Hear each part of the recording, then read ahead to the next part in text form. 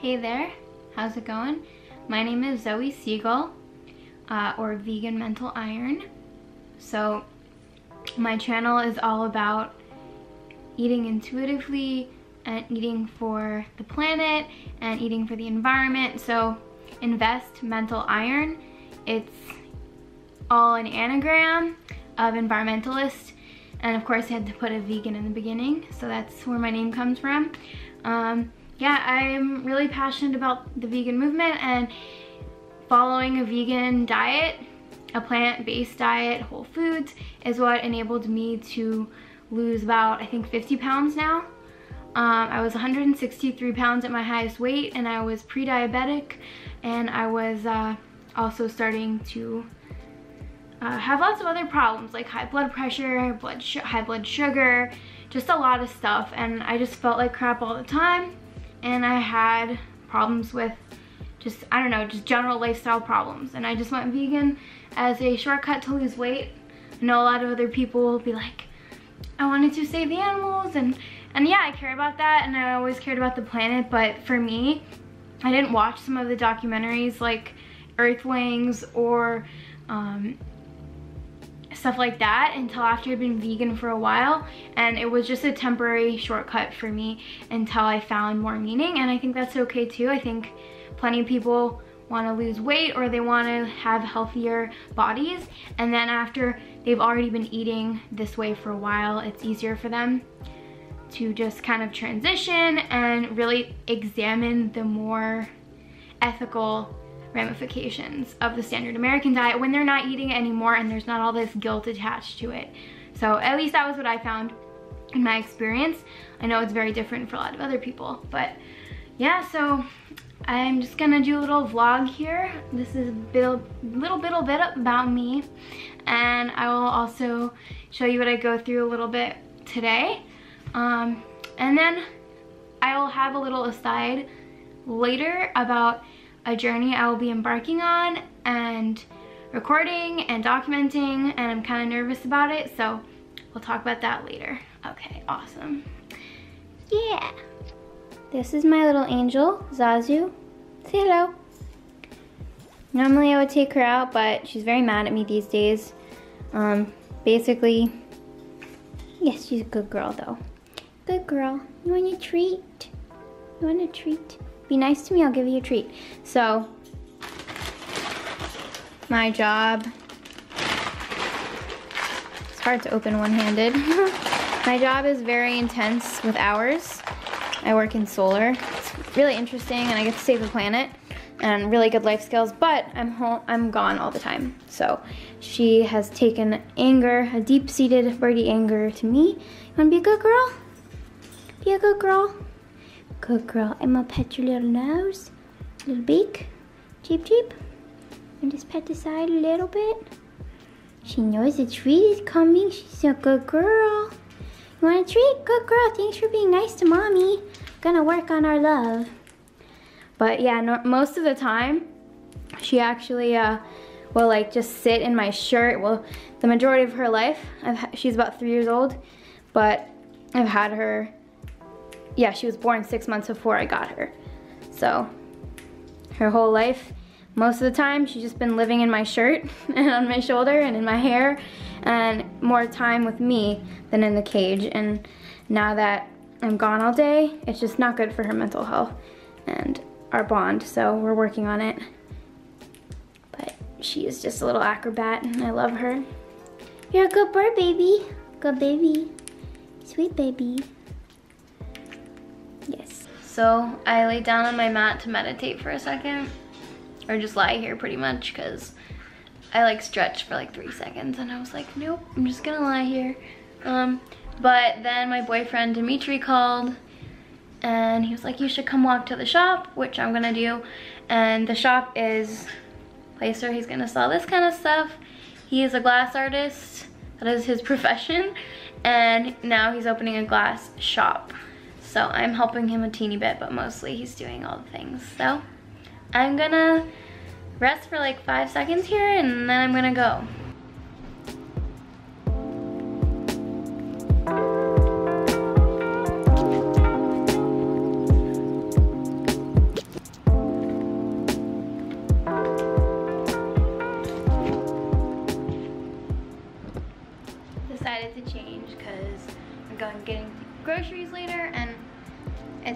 wear vegan shirts when you buy groceries because outreach.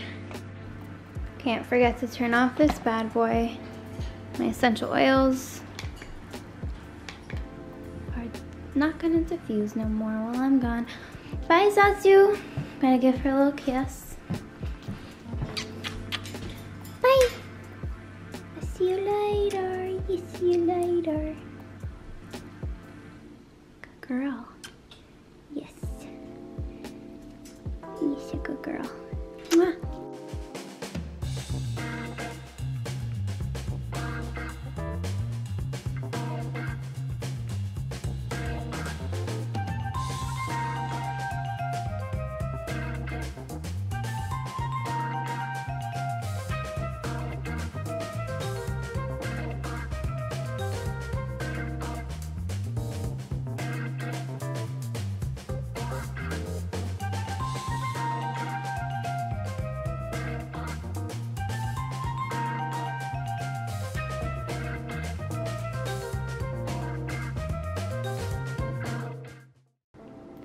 So I just got home from Hub City Smokes, New Jersey, which is Dimitri's shop.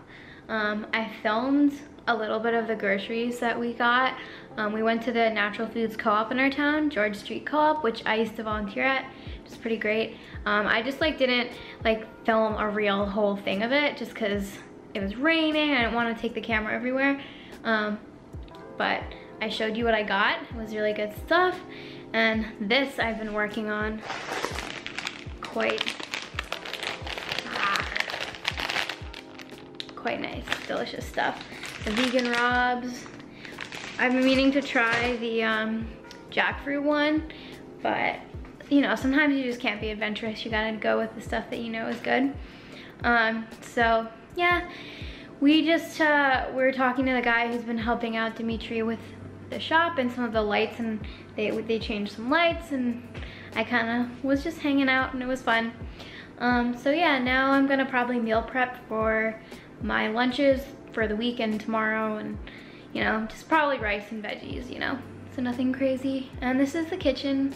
It's getting dark out already, and this is some cool art. I don't know.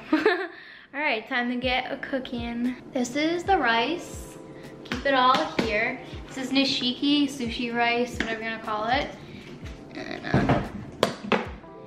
And I got this amazing Korean rice cooker, as you can see right here. Yeah, I got the recommendation from High Carb Hannah. Hers looked like a spaceship, and I really wanted one that was a little bit bigger, so we got it. It's crazy. It talks. Basically, the power went out, and I haven't changed it back to English because I kind of know the sounds. I don't know. I figure I kind of know what it means, but yeah, I love it. All right, so we're just going to take some rice. One.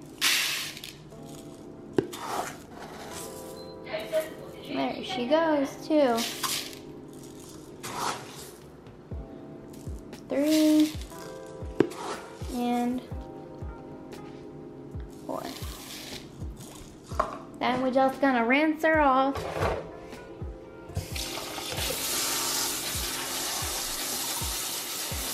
Excuse the paint.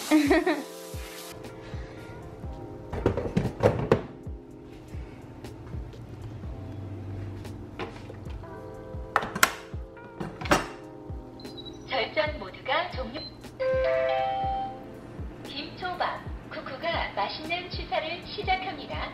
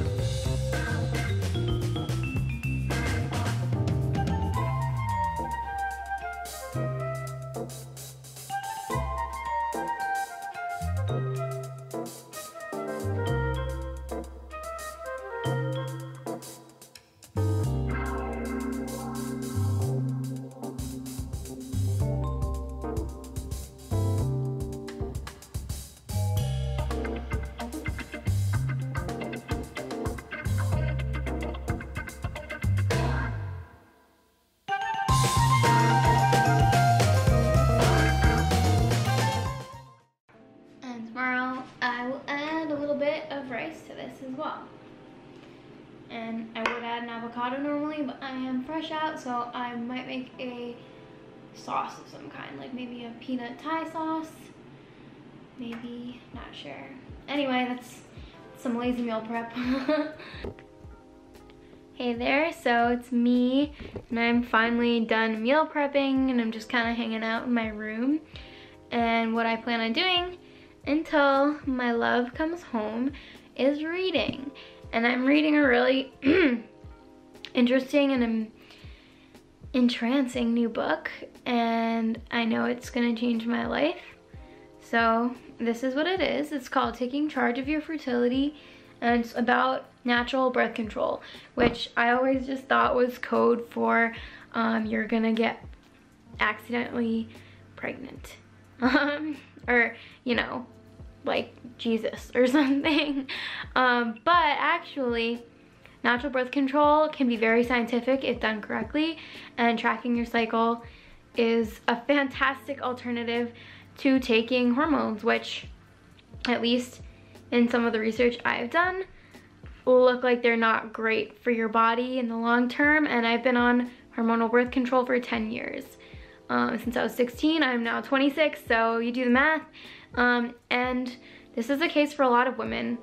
Like, when we get our pack of pills or our IUD, which is what I have now, oh my god, those are even more intense, and like, some of the side effects would scare your socks off. Like, oh yeah, it might accidentally perforate your uterus and bowel and any internal organ in that general area, which is like, there's a lot over there. But yeah, I'm getting sidetracked. Basically, yeah, it's not great, and we all know, and we see the fine print when we sign up for it, but we kind of like let our eyes glaze over and we think to ourselves, like, what other option do I have? So might as well just bite the bullet. And because I don't want to be a teen mom or like a mom before I'm ready. And yeah, there's another way, and I'm really excited to be a part of that and to spread that knowledge, because I wish I had learned this when I was in middle school. And regardless, like, this method may not be for everybody. I definitely wasn't ready for it in middle school or high school or whatever, whenever that time was. For me, I wasn't ready. I'm ready now. I want to take charge and be responsible for my own body, and you know, it's just a natural next, sorry, my hair's like crazy. It's just a natural next progression for everything else I've been dealing with in my life, with fitness and health, and becoming more conscious of everything I put into my body, because it really is a temple and deserves to be treated with respect. With respect. So yeah, I mean, I'm only a little bit into the book, and I have an appointment to have my IUD removed on the 5th. So that is in September, and I will be taking some time off of my job at a solar company to just focus on this journey and dealing with it, and healing. So I have a whole regimen set up and a whole plan and a whole new alternate way of birth control, which I'll talk about in other videos. But yeah, I feel like I'm just getting started, and I'm really excited, and I want to share this. So this is the dealio. Thanks for tuning in. Guess I'll just wrap up this video now. Dimitri's gonna come home, and we're gonna cuddle and hang, and maybe I'll play with this and edit it. I will edit it soon, because I've been meaning to do this for a long time, and even if only one person watches this, that'll be pretty cool. So thank you for tuning in, and I hope you're having a lovely day and continue to have one. Thank you.